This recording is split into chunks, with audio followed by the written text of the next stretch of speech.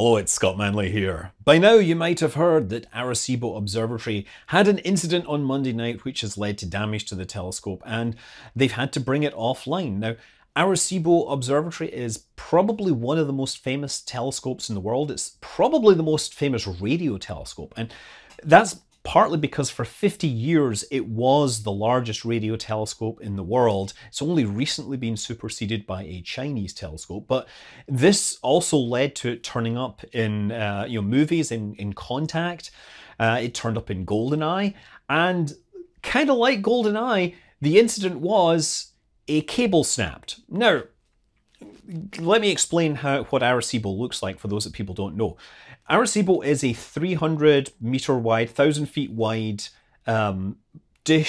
radio dish, and it reflects up to a focal point, and at the focal point there's a big structure that can move the sensors and antenna around, and that itself is suspended on cables that are attached to 3 towers.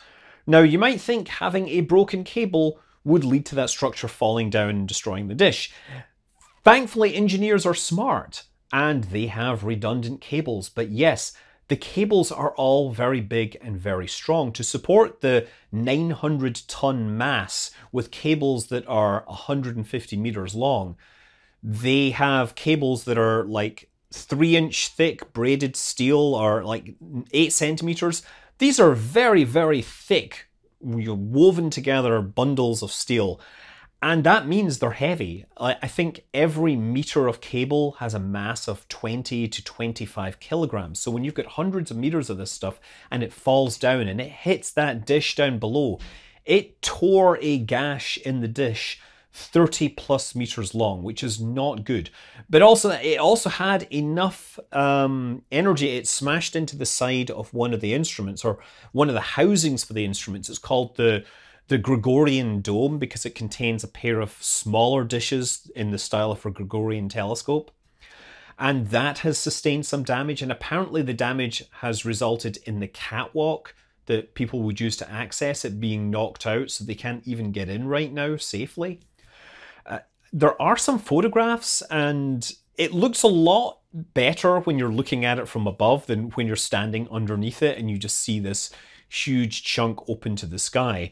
Interesting thing about this is because it's a radio telescope, it only needs to reflect radio waves, and there's a lot of holes it's basically a mesh that reflects back, and so that means there's plenty of vegetation that lives underneath the dish.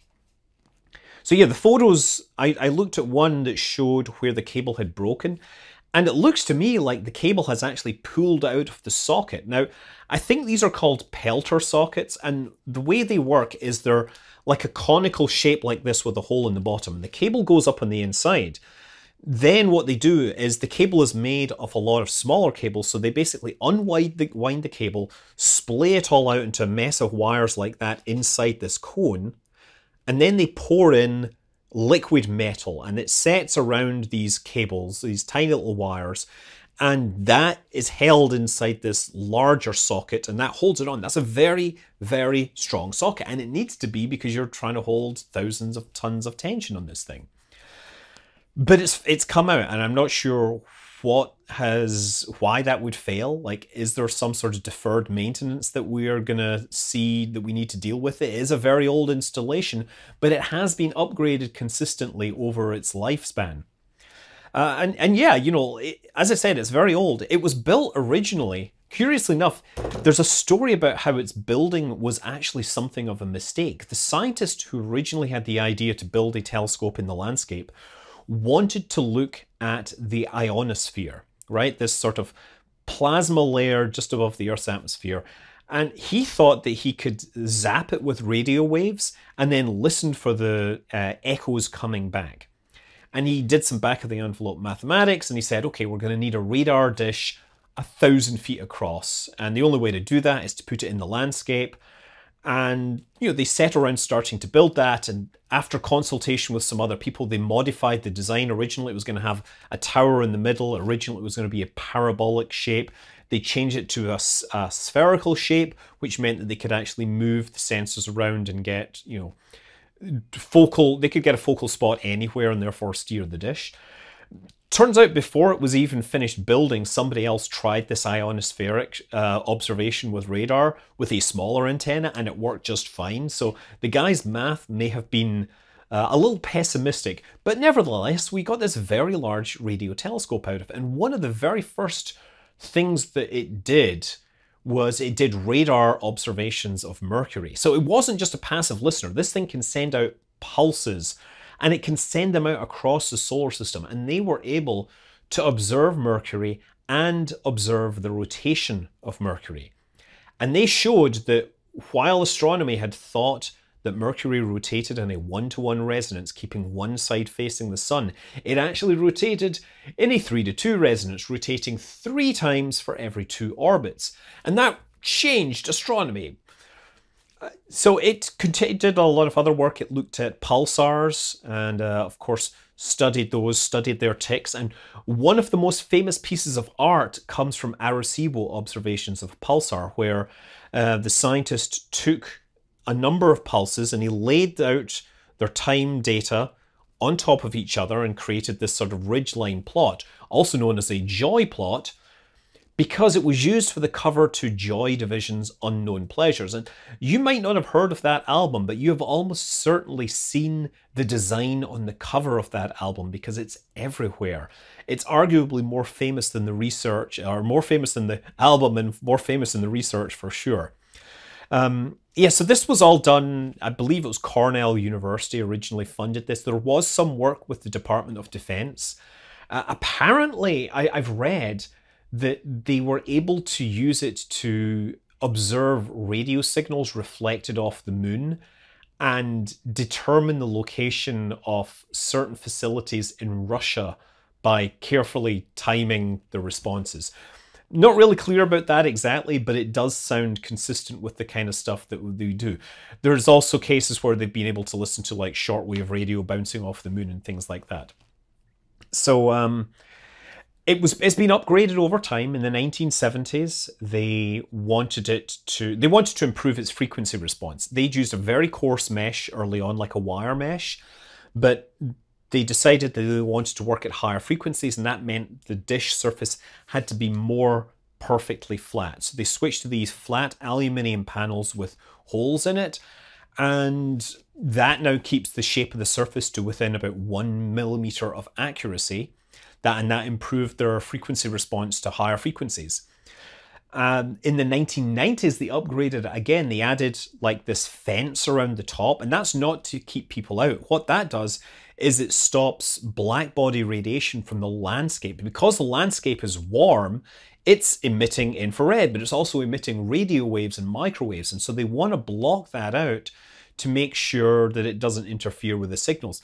In the 1990s, that was when they added the Gregorian system. So that's this, as I said, it looks a bit like a golf ball, I guess.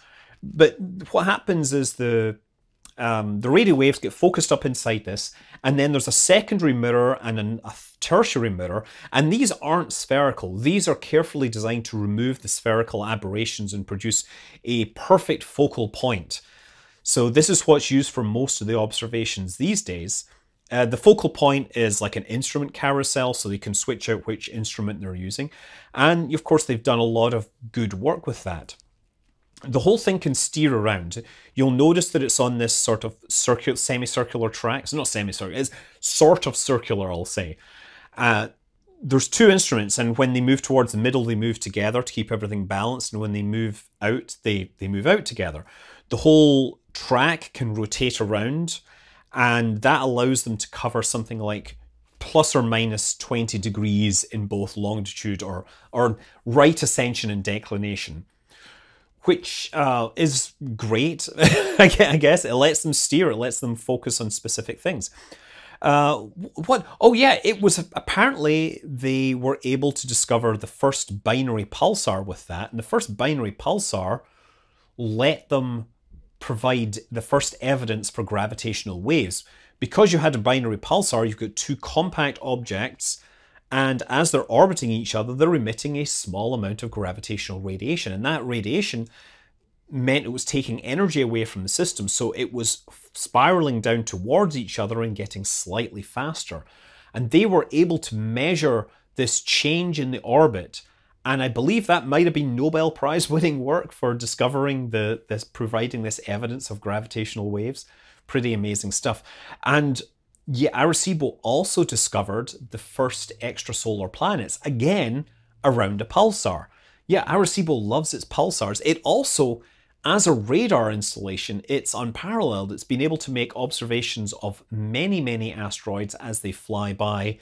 You're basically sending out high energy radar pulses and getting structure back and making these great movies of objects that are too small to resolve using current telescopes.